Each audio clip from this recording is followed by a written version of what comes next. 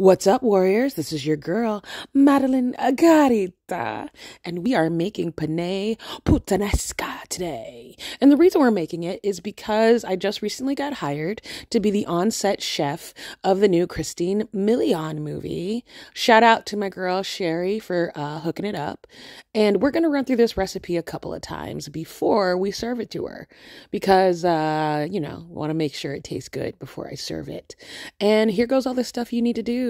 Feel free to turn off the sound of my voice so you can kind of concentrate on what's going on here. But yeah, I'm going to let this cook for a minute. Literally, I'm going to let it cook. And love you. Enjoy the video. And you can try this at home and tell me how it turns out. Peace.